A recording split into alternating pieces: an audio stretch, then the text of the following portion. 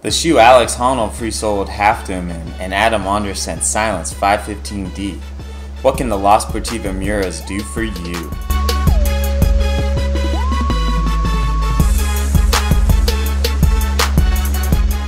Hey guys, Brian here with some more Bomber Beta. Today I got special guest John, my brother.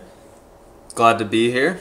And he is a big fan of the La Sportiva Miuras, and I'm really excited to share some of my knowledge of the shoe and his knowledge as well. As you can see, we have 3 different pairs here.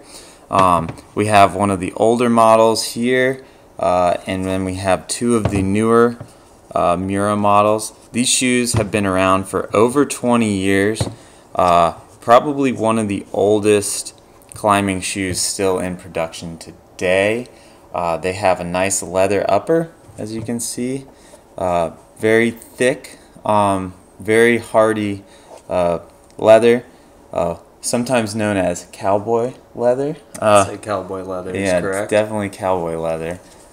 They support a nice 4mm Vibram XS Edge rubber. Really good stuff, very grippy, and very stiff but sensitive, I would say. Would you agree with that, John? I would agree with that. Okay, awesome. So the sizing of these shoes are going to be, you're going to probably want to downsize compared to most shoes just a little bit. I know, like for me, with the Instincts, you know, this is my favorite shoe personally. I have these in 42.5 and these in 41s. So you guys might want to go on Size Squirrel. I've reviewed them, and I'll leave a link in the description. They will probably suggest you doing that as well. So just they fit fairly comfortably, and they will break in a little bit. They're not as aggressive as most shoes. You can see they're fairly flat actually, compared to some like really aggressive shoes here. But they like if you look on them online, they'll look more aggressive than they are. They're definitely more of a flat shoe, and they don't quite hold that edge. But I know that the XX, which I don't know if you can really get anymore, they had the P3 band here, and they had a little more downturned. Yeah, so the Adam Ondra Miuras, they had the P3, and they definitely hold the downturn more, but these tend to, once they break in after a few wears, they're gonna flatten out and just become, you know, pretty flat shoe. Pretty neutral. Yep, pretty neutral. So anyways, going on, we're going to look at the our rating scale we have for the La Sportiva Miuras. First off, we'll have the edging, and we gave it a 5 out of 5. John, you want to tell us about the edging capabilities of these shoes and what kind of rocks you climb on and stuff like that? Yeah, so these shoes have the XS Edge, and you can imagine with the Edge, it's going to be really good. I primarily climb on granite boulders, and sport climbing, everything is pretty much an edge that isn't going to be in-cut generally, so you're going to get just like a nice, you know, edge on that with that XS Edge. I don't think, you know, there's a rubber or, you know, a shoe that can really stand up to it, because you're not having that downturned toe that tends to kind of give you some different angles and stuff like that. Yep. Yeah, so like I'll bring these kind of shoes out. Sometimes if it's a flatter edge, you might almost struggle to get your heel down into a nice position to where you can press on that, where these are going to maybe leave you in a more natural state to get on that nice little edge and get that really good press. Now, we did, when we were talking about making this video, we talked about how this edging capability drops slightly as the shoe breaks in and the rubber starts to wear out, but I mean, that's what you're going to find in any shoe.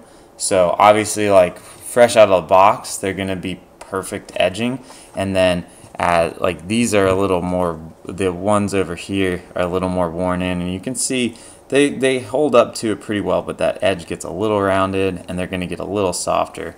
But that's what you're going to find with any shoe. Yep. Yes, you are. So going on to smearing, we give this a 3 out of 5. This is the same case as the edging too. This one's going to get better as the shoe gets older. Like I know that John is using these particular shoes for the edging and these for the smearing more so. So, you know, having kind of that flexibility in, like if you get multiple pairs, if you really get these and you like them, buy another pair before the first pair's worn out, then maybe you can go and kind of start to use them for different cases and stuff like that. Did you have anything else to say about that? Nope, I think that sums it up. Okay. So going on to the toe hook is in particular 1 out of 5. There's not much rubber here, like you can see like on another shoe that has like a good amount of toe hooking rubber. These are not going to be what you're picking. So John, what do you do when you have to toe hook with these guys? So I climb with these shoes about 99% of the time, and when I'm forced to use a toe hook, I have to pull out another pair of shoes that actually has toe rubber. I think because they're not downturned and they have the lacing system on the top here, it really just doesn't allow for any friction when you're doing a toe hook. So if it's something that really requires that toe hook to, you know, get a lot of friction on there and you know, pull hard on it, then you're not going to be able to do anything. Yeah. So basically grab another shoe with a bunch of toe hook rubber. So although generally you can get by with it, but if it's a cruxy toe hook, then yeah, obviously you're going to want to grab something else. Going on to the heel we give a 5 out of 5. It's like a lot of heels of the more traditional style. They're very simple. They're thick and they're stiff, and they have good amount of rubber on them. I mean, it's pretty similar to the Instinct heel, as you can see here. There's not a whole lot of difference to them. This one's a little wider and this one's a little narrower, but if you're wearing La Sportiva shoes, you'll probably like it. Obviously it has a different heel than the Solution. Yep. But this is the more traditional, and it works. It's really, I mean, what would you say? Do you actually like the lace for the heel, correct? Like if you can get those really tight, maybe more tension than you can get in a Velcro system with these laces, and get that really tight fit for that nice heel. And this thing is like really, really solid, right? It's like, I mean, it's solid. Like I'm not really. This is one of the more solid heels I've felt. You have so much rubber to use too. I mean, the whole entire heel is, you know, basically rubber. So if you stick that on just about anything, as long as it's not like a small slot or something like that, it's gonna work. And with the lace up, I've never had a case in years of it actually slipping off. Like that heel is always on. It's not gonna come off. If you size it right, it's going to stay there. You're going to stick it on a hold, and it's probably going to stay. Yeah, I'd also say about the lace-ups, like the way they have these designed, there's a lot of friction going through each one of these like loops. Like in a traditional shoe, it's just a little eyelet, but these have this whole like rubber thing, or excuse me, this leather thing that it has to go through. So even if you don't really tie your knot tight, like there's no way that it's going to be able to pull through each one of those little like channels and loosen the shoe up. So that's like another reason why that is just, it's almost like a pain to put them on. They're like so much friction there, but it works when you're climbing. So hey, going on to comfort, these are actually a surprisingly comfortable shoe if it fits your foot.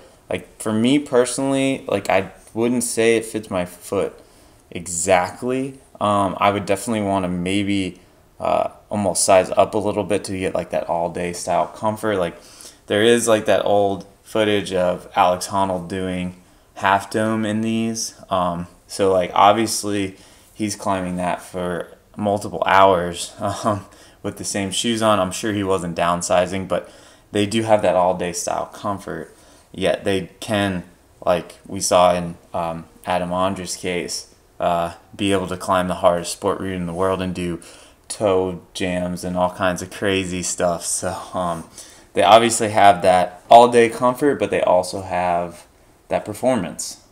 So they're really, really pretty amazing. And like you're saying, how long can you wear these shoes like at one time? I think, I can wear them for a few hours if I really needed to. Even though they're downsized pretty far for me, I wear like a 40.5, and that's definitely much smaller than any other shoe I have. But it's just, you're not really like torquing your foot down with the downturn or anything. And, with the lace up, you can get it basically as comfortable as you want it. So they're hard to beat in that. I mean, if you're doing long multi-pitches, upsize them maybe a little bit because, you don't really need the downturn or you don't need the downsize. So that's Obviously. one option. Yep. So going on to the last thing, durability. So the one shoe that would be a perfect use case, or I guess an example for this, would be John's first pair of these that he resold. He believes 4 times, maybe 5.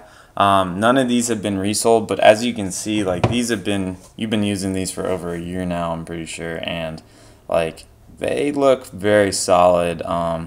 The toe's still like a lot of rubber there. These bands look fine. Like the heel's got a little bit of battle wounds there from some dry fires the other day out at the boulders, but hey, they're solid. They have this thick leather, nice padding, the new lining in the newer ones. But yeah, I mean, these things are gonna last you for a long time, a lot longer than most shoes. Like I can pull out a couple. Like I can pull out these old katanas. I mean, you can see these blew through pretty quickly. A little chewed up for sure. In comparison to another Sportiva shoe, I would say they have more lifespan. I mean, you can see, like I've showed you guys these before, but big hole there. Another thing was like this little band gets a little chewed up. I think on the other one it was worse. But like these haven't been resold. This is like one time through. The toe's not even completely blown out, and these shoes are eaten up. Whereas these are lasting a lot longer than most shoes. So let's do a couple. We'll just do some side-by-sides, and then let's see what we can do. So we got these Scarpa Furas. You can see actually similar asymmetric profile to these shoes. But obviously much different use case. Bottom of the shoe just looks completely different. These are going to be that solid sole, give you a little more support. These are going to be really flexible. Yeah, looking at another Scarpa, we have the Vapors. These are going to be a little less asymmetrical. So like if you don't like an asymmetric shoe, these might not be good. But if you've tried these on, then you'll kind of know if that's within your comfort level.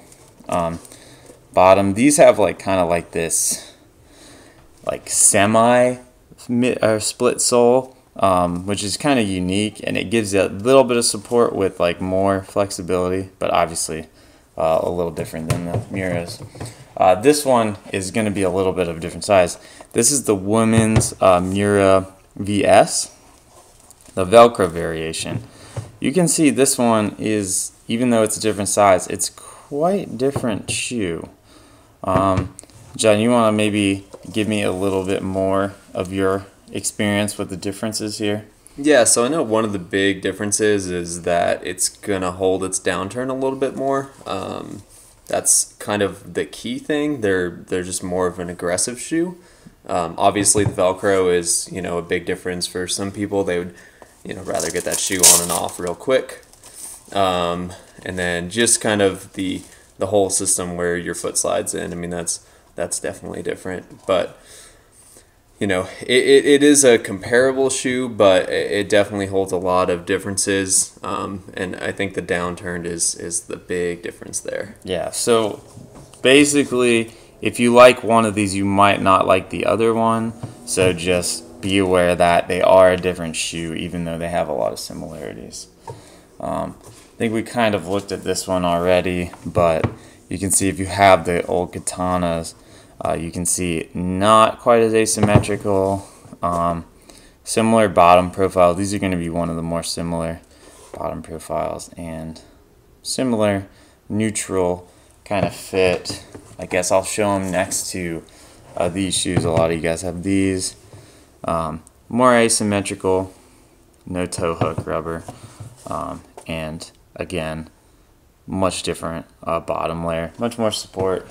And then lastly, because a lot of beginners are going to have this shoe, this one's going from a very blunt toe to a very pointy asymmetrical toe, but you know, the bottoms are fairly similar, although like these, you know, I guess you guys can't really see that, but these are super soft and these are very stiff, so that's something to keep in mind. But these are not going to be like so stiff that you can't feel your toe, but you know, it might just be something that, like, if you're coming from these, you're going to need to get used to it. And generally beginner shoes are going to be a little bit softer, and they're not going to have very much they're going to have a little bit of sensitivity on the toe, whereas these, you're just going to have to get used to it a little bit. But really, I hope you guys like this review. Go ahead and you can check out this. You can find these in the link in the description below. Subscribe, like, do all that good stuff, and we'll see you in the next one.